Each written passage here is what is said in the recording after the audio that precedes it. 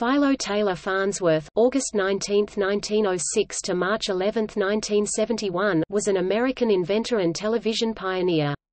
He made many contributions that were crucial to the early development of all electronic television.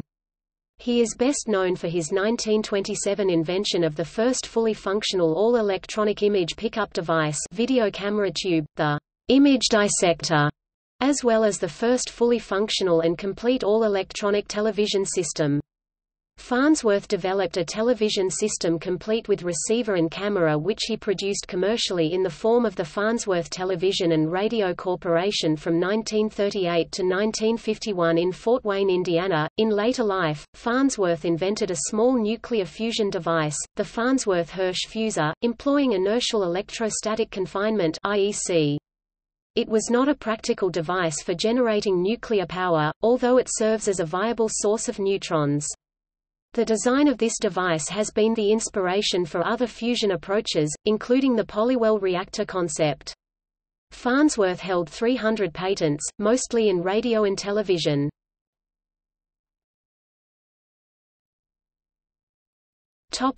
Early life. Farnsworth was born August 19, 1906, the eldest of 5 children of Louis Edwin Farnsworth and Serena Amanda Bastian, a Mormon couple living in a small log cabin built by Louis's father near Beaver, Utah.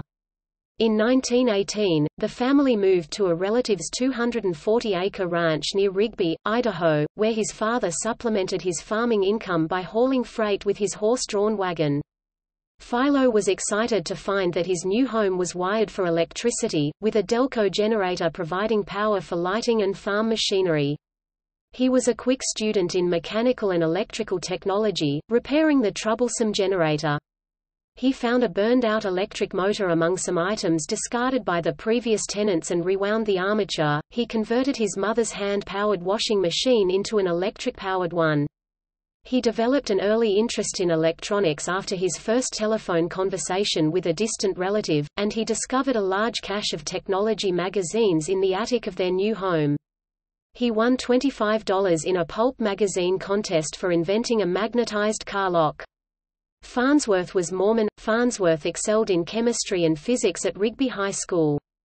He asked science teacher Justin Tolman for advice about an electronic television system that he was contemplating. He provided the teacher with sketches and diagrams covering several blackboards to show how it might be accomplished electronically, and Tolman encouraged him to develop his ideas.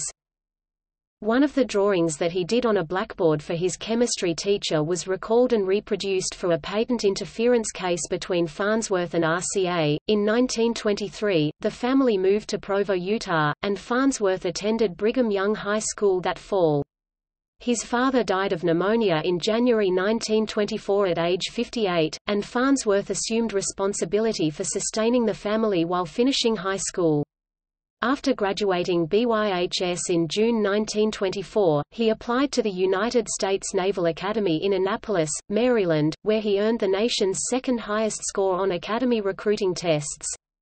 However, he was already thinking ahead to his television projects. He learned that the government would own his patents if he stayed in the military, so he obtained an honorable discharge within months of joining under a provision in which the eldest child in a fatherless family could be excused from military service in order to provide for his family. He returned to Provo and enrolled at Brigham Young University, but he was not allowed by the faculty to attend their advanced science classes based upon policy considerations. He attended anyway and made use of the university's research labs, and he earned a junior radiotrician certification from the National Radio Institute, with a full certification in 1925. While attending college, he met Provo High School student Elmer Pem Gardner, February 25, 1908 to April 27, 2006, whom he eventually married. Farnsworth worked while his sister Agnes took charge of the family home and the second-floor boarding house, with the help of a cousin living with the family. The Farnsworths later moved into half of a duplex, with family friends the Gardners moving into the other side when it became vacant. He developed a close friendship with Pem's brother Cliff Gardner, who shared his interest in electronics, and the two moved to Salt Lake City to start a radio repair business. The business failed, and Gardner returned to Provo. Farnsworth remained in Salt Lake City and became acquainted with Leslie Gorrell and George Everson, a pair of San Francisco philanthropists who were then conducting a Salt Lake City community chest fundraising campaign. They agreed to fund his early television research with an initial $6,000 in backing, and set up a laboratory in Los Angeles for Farnsworth to carry out his experiments. Farnsworth married Pem on May 27, 1926, and the two traveled to Berkeley, California, in a Pullman coach. They moved across the bay to San Francisco, where Farnsworth set up his new lab at 202 Green Street. It was at this time that he received his first television patent.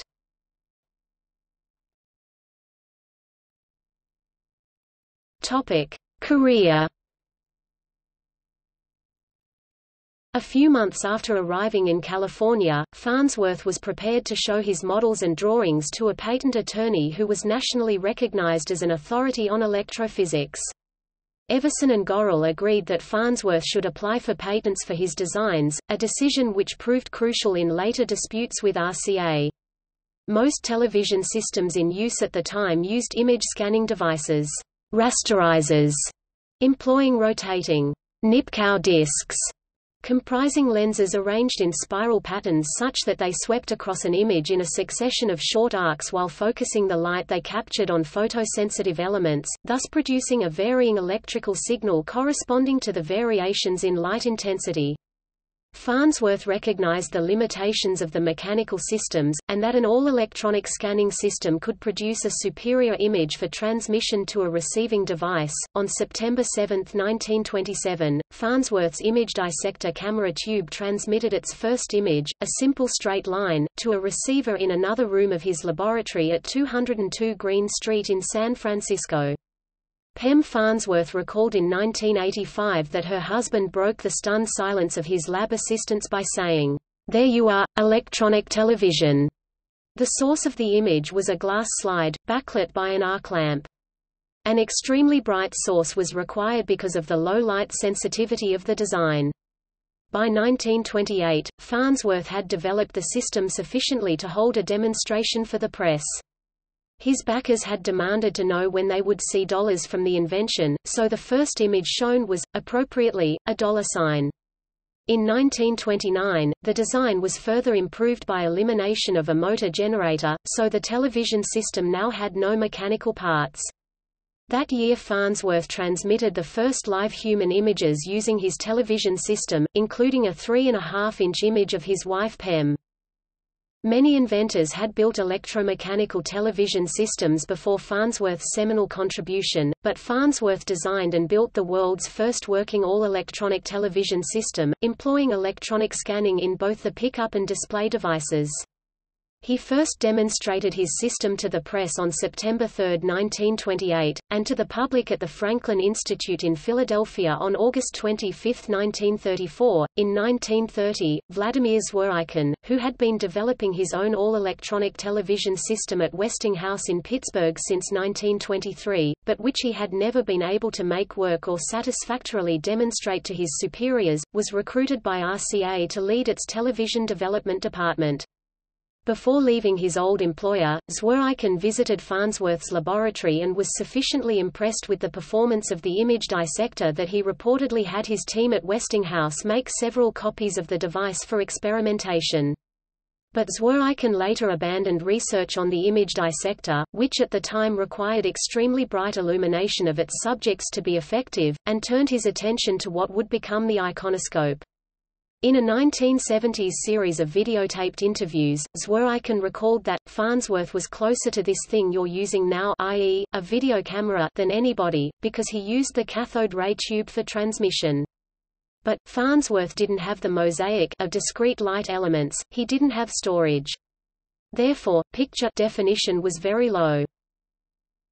But he was very proud, and he stuck to his method.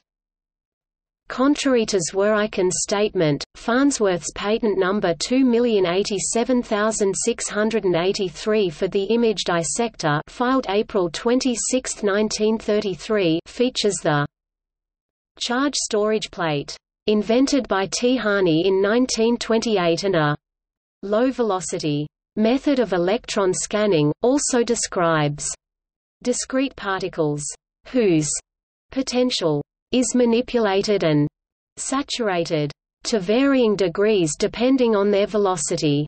Farnsworth's patent numbers 2,140,695 and 2,233,888 are for a charge storage dissector and charge storage amplifier, respectively. In 1931, David Sarnoff of RCA offered to buy Farnsworth's patents for $100,000, with the stipulation that he become an employee of RCA, but Farnsworth refused. In June of that year, Farnsworth joined the Philco company and moved to Philadelphia along with his wife and 2 children.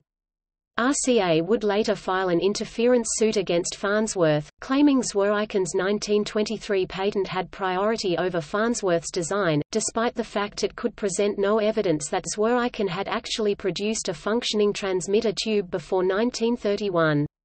Farnsworth had lost 2 interference claims to Zworykin in 1928, but this time he prevailed and the U.S. Patent Office rendered a decision in 1934 awarding priority of the invention of the image dissector to Farnsworth. RCA lost a subsequent appeal, but litigation over a variety of issues continued for several years, with Sarnoff finally agreeing to pay Farnsworth royalties. Zworykin received a patent in 1928 for a color transmission version of his 1923 patent application. He also divided his original application in 1931, receiving a patent in 1935, while a second one was eventually issued in 1938 by the Court of Appeals on a non-Farnsworth-related interference case, and over the objection of the Patent Office. In 1932, while in England to raise money for his legal battles with RCA, Farnsworth met with John Logie Baird, a Scottish inventor who had given the world's first public demonstration of a working television system in London in 1926, using an electromechanical imaging system, and who was seeking to develop electronic television receivers. Baird demonstrated his mechanical system for Farnsworth. In May 1933, Philco severed its relationship with Farnsworth because, said Everson, it had become apparent that Philo's aim at establishing a broad patent structure through research was not identical with the production program of Philco. In Everson's view, the decision was mutual and amicable. Farnsworth set up shop at 127 East Mermaid Lane in Philadelphia, and in 1934 held the first public exhibition of his device at the Franklin Institute in that city. After sailing to Europe in 1934, Farnsworth secured an agreement with Goerz Bosch Fernseher in Germany. Some image dissector cameras were used to broadcast the 1936 Olympic Games in Berlin. Farnsworth returned to his laboratory, and by 1936 his company was regularly transmitting entertainment programs on an experimental basis. That same year, while working with University of Pennsylvania biologists, Farnsworth developed a process to sterilize milk using radio waves. He also invented a fog-penetrating beam for ships and airplanes. In 1936 he attracted the attention of Collier's Weekly, which described his work in glowing terms. One of those amazing facts of modern life that just don't seem possible, namely, electrically scanned television that seems destined to reach your home next year, was largely given to the world by a 19-year-old boy from Utah. Today, barely 30 years old, he is setting the specialized world of science on its ears. In 1938, Farnsworth established the Farnsworth Television and Radio Corporation in Fort Wayne, Indiana, with E.A. Nicholas as president and himself as director of research. In September 1939, after a more than decade-long legal battle, RCA finally conceded to a multi-year licensing agreement concerning Farnsworth's 1927 patent for television totaling $1 million. RCA was then free, after showcasing electronic television at New York World's Fair on April 20, 1939, to sell electronic television cameras to the public. Farnsworth Television and Radio Corporation was purchased by International Telephone and Telegraph (ITT) in 1951. During his time at ITT, Farnsworth worked in a basement laboratory known as the Cave on Pontiac Street in Fort Wayne.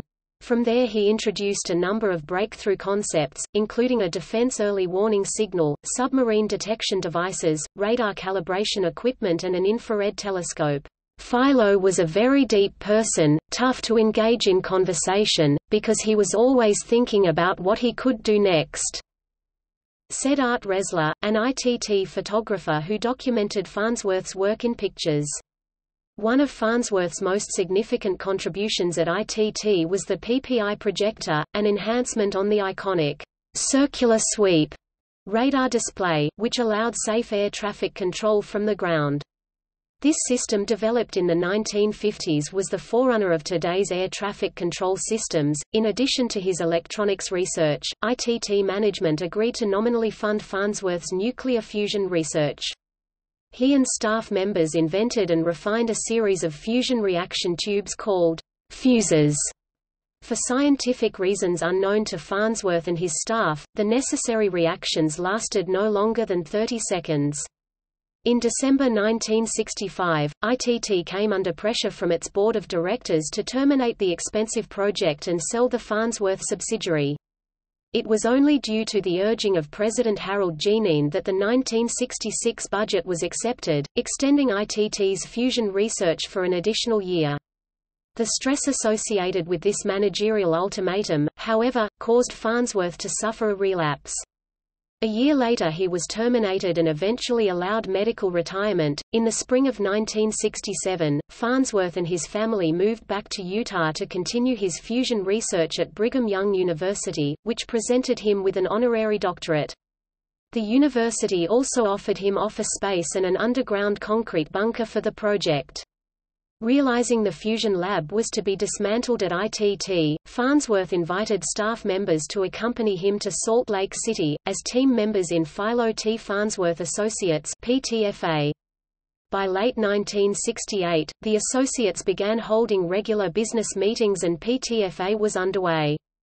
Although a contract with the National Aeronautics and Space Administration (NASA) was promptly secured, and more possibilities were within reach, financing stalled for the $24,000 in monthly expenses required to cover salaries and equipment rental. By Christmas 1970, PTFA had failed to secure the necessary financing, and the Farnsworths had sold all their own ITT stock and cashed in Philo's life insurance policy to maintain organizational stability.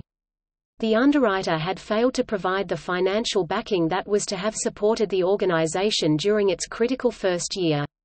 The banks called in all outstanding loans, repossession notices were placed on anything not previously sold, and the Internal Revenue Service put a lock on the laboratory door until delinquent taxes were paid. In January 1971, PTFA disbanded. Farnsworth had begun abusing alcohol in his later years, and as a consequence he became seriously ill with pneumonia, and died on March 11, 1971. Farnsworth's wife Elma Gardner Pem Farnsworth fought for decades after his death to assure his place in history.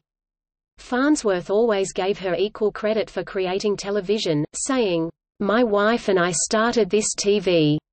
She died on April 27, 2006, at age 98. The inventor and wife were survived by two sons, Russell, then living in New York City, and Kent, then living in Fort Wayne, Indiana. In 1999, Time magazine included Farnsworth in the Time 100, the most important people of the century.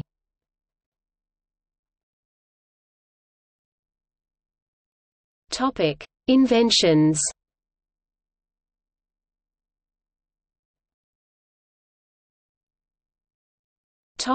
Electronic television. Farnsworth worked out the principle of the image dissector in the summer of 1921, not long before his 15th birthday, and demonstrated the first working version on September 7, 1927, having turned 21 the previous August. A farm boy, his inspiration for scanning an image's series of lines came from the back and forth motion used to plow a field. In the course of a patent interference suit brought by the Radio Corporation of America in 1934 and decided in February 1935, his high school chemistry teacher, Justin Tolman, produced a sketch he had made of a blackboard drawing Farnsworth had shown him in spring 1922. Farnsworth won the suit. RCA appealed the decision in 1936 and lost. Although Farnsworth was paid royalties by RCA, he never became wealthy. The video camera tube that evolved from the combined work of Farnsworth, Zworykin and many others was used in all television cameras until the late 20th century, when alternate technologies such as charge-coupled devices started to appear. Farnsworth also developed the image oscillite, a cathode ray tube that displayed the images captured by the image dissector. Farnsworth called his device an image dissector because it converted individual elements of the image into electricity one at a time.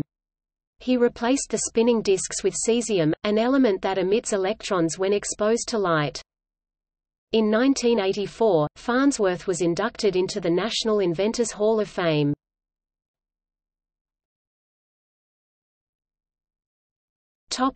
Fusor. The Farnsworth-Hirsch fusor is an apparatus designed by Farnsworth to create nuclear fusion.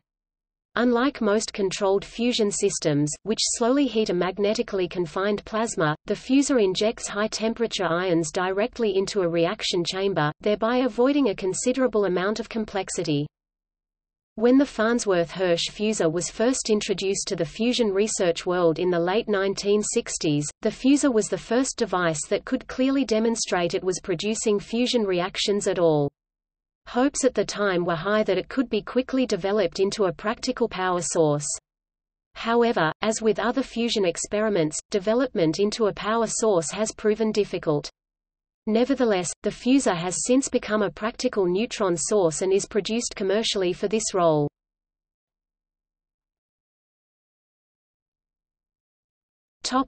Other inventions.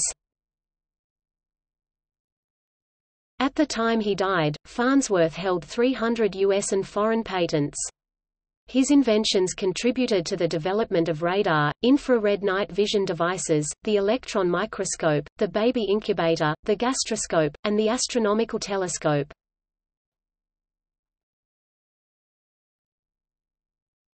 TV appearance.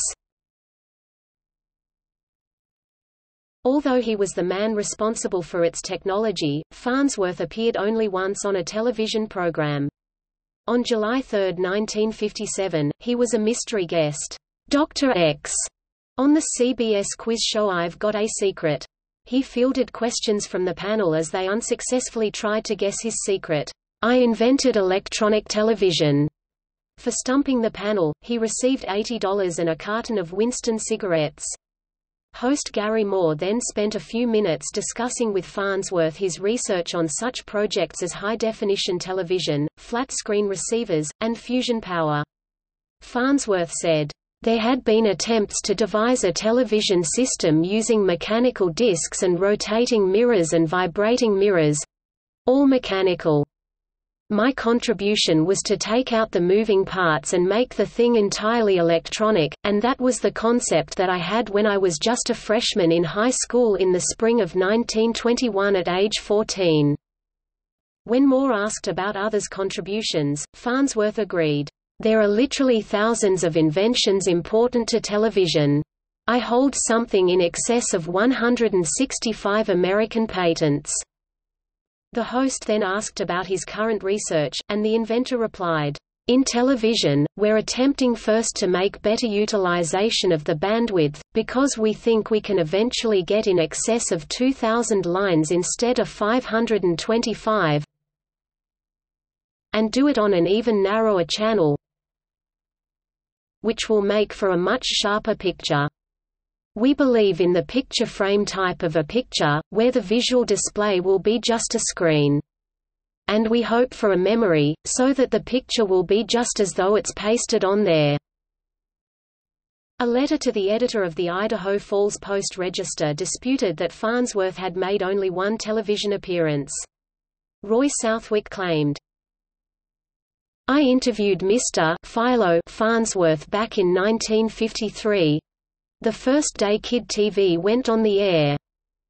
Kid TV, which later became KIDK TV, was then located near the Rigby area where Farnsworth grew up.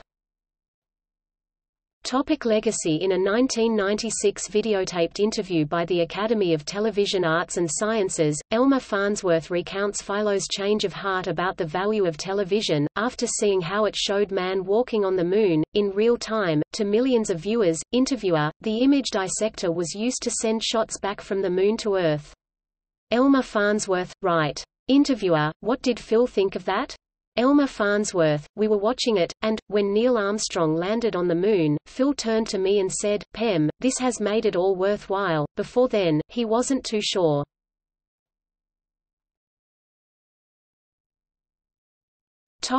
Honors. In 2006, Farnsworth was posthumously presented the Eagle Scout Award when it was discovered he had earned it but had never been presented with it. The award was presented to his wife, Pem, who died 4 months later.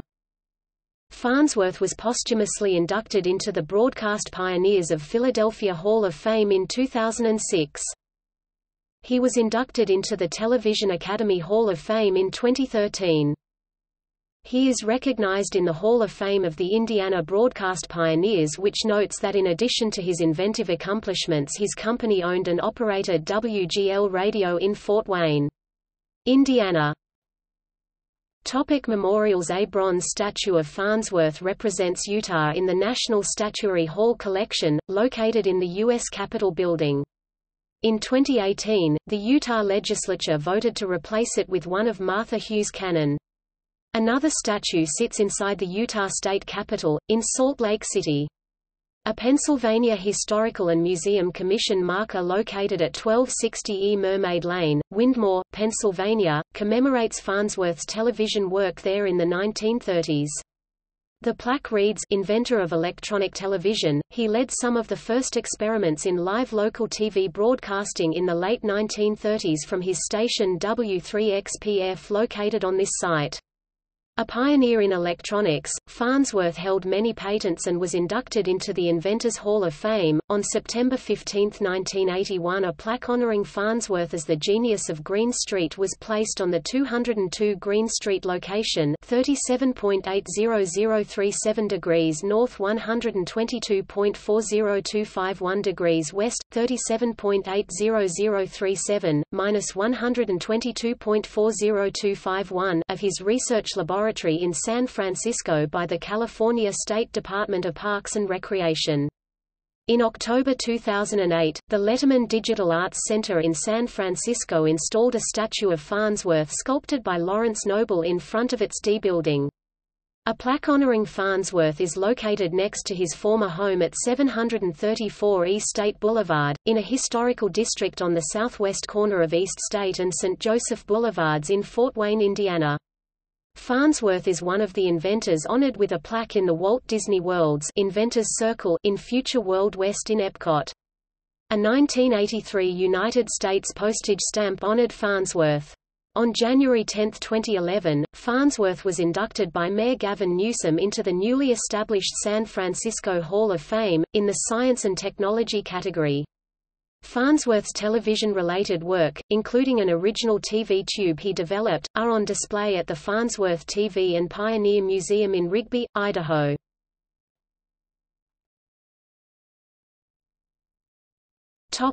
Things named after Farnsworth.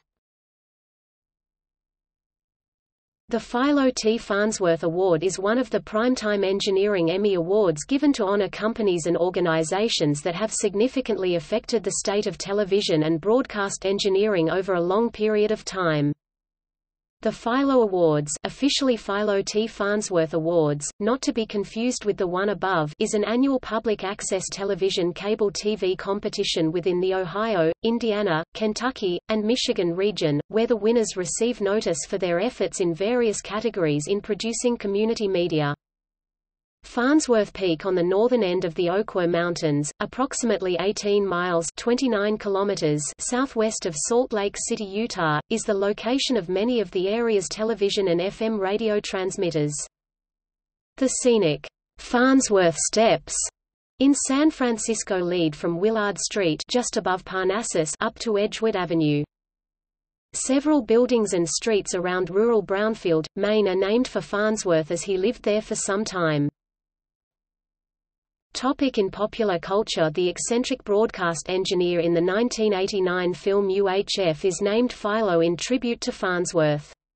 On the Beakman's World, Levers, Beakmania, and Television, Season 1, Episode 10, aired November 14, 1992, Paul Zaloom appears as the guest scientist Philo T. Farnsworth explaining his own invention. A fictionalized representation of Farnsworth appears in Canadian writer Wayne Johnston's 1994 novel, Human Amusements. The main character in the novel appears as the protagonist in a television show that features Farnsworth as the main character. In the show, an adolescent Farnsworth invents many different devices, television among them, while being challenged at every turn by a rival inventor. Farnsworth and the introduction of television are significant characters in Carter Beats the Devil, a novel by Glenn David Gould published in 2001 by Hyperion. The Farnsworth Invention, a stage play by Aaron Sorkin which debuted in 2007 after Sorkin adapted it from his unproduced screenplay, dramatized the conflict arising from Farnsworth's invention of TV and David Sarnoff of RCA's alleged stealing of the design. The 2009 sci-fi television series Warehouse 13 features a video communicator called the Farnsworth. In the show's universe, this was designed by Philo Farnsworth. Farnsworth appeared in the Futurama episode All the President's Heads, Season 6, Episode 23, broadcast July 28, 2011, as an ancestor of Professor Farnsworth and Philip J. Fry, and was referred to as having invented the television. In the video game Trenched, renamed as Iron Brigade, the main antagonist is a character named Vladimir Farnsworth, who created mechanical enemies known as tubes which spread a deadly broadcast. This character name alludes to Philo Farnsworth and Vladimir K. Zworykin, who invented the iconoscope.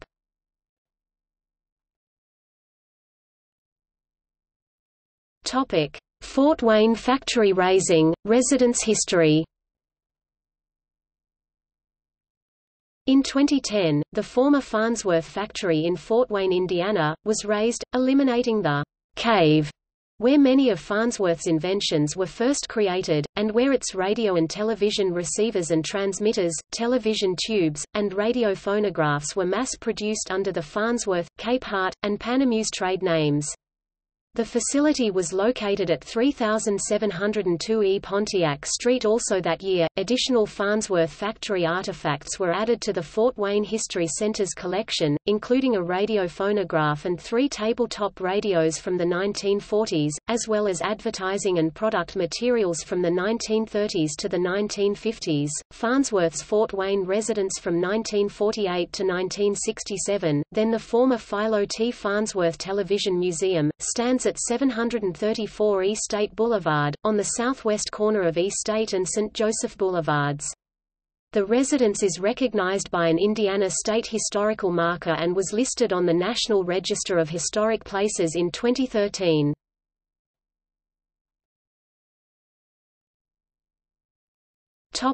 Marion, Indiana factory. In addition to Fort Wayne, Farnsworth operated a factory in Marion, Indiana, that made shortwave radios used by American combat soldiers in World War II. Acquired by RCA after the war, the facility was located at 3301 South Adams Street. Patents